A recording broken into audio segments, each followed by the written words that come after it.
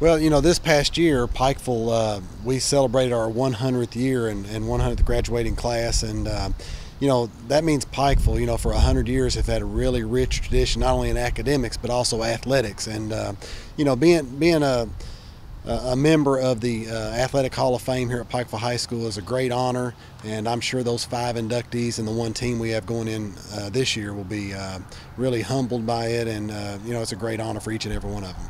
Well, we picked a really good football game for the induction ceremony. It's Friday night in September, September 2nd against Paintsville. And we had 2 really good football games against Paintsville last year. I'm sure the stands will be packed.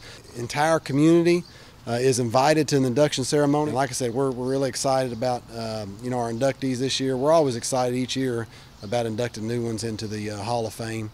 And I know that each and every one of them is excited because we've talked to them, and they're excited about coming back and being inducted.